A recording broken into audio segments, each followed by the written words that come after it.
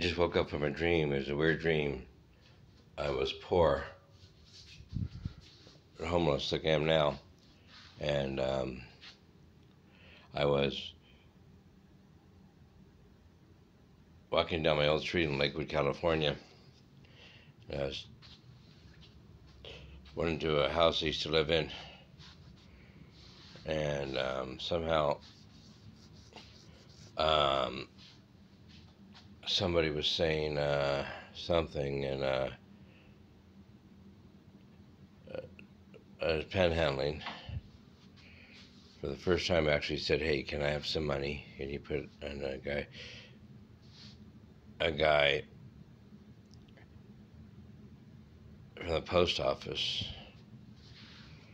said he would get a job or something. He said, "I can't get jobs because I don't have my driver's license.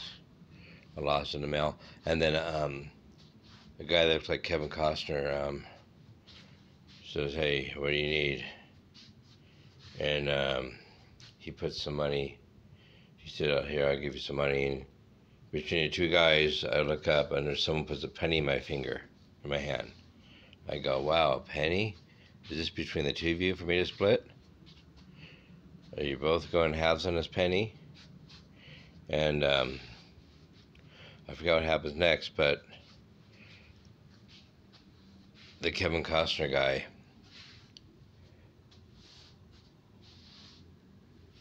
pulls out a gun and shoots the other dude. He says, "Get in the car with me." And he shoots the post office guy. And the guy shows me this book, and the book is autographed. And he said, "Read the inscriptions," and I'm reading the inscription, and within the inscription, there's some other signing of it, like he wrote within his own signature. He said, "I go, wow." I'm thinking, there's no cover on the book, no dust cover. You know, I still got a bunch of dust covers. And this, I remember, I'm dreaming all this.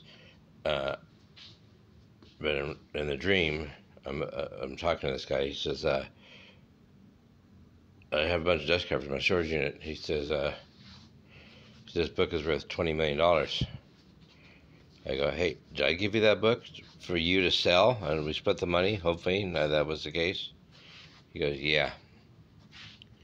And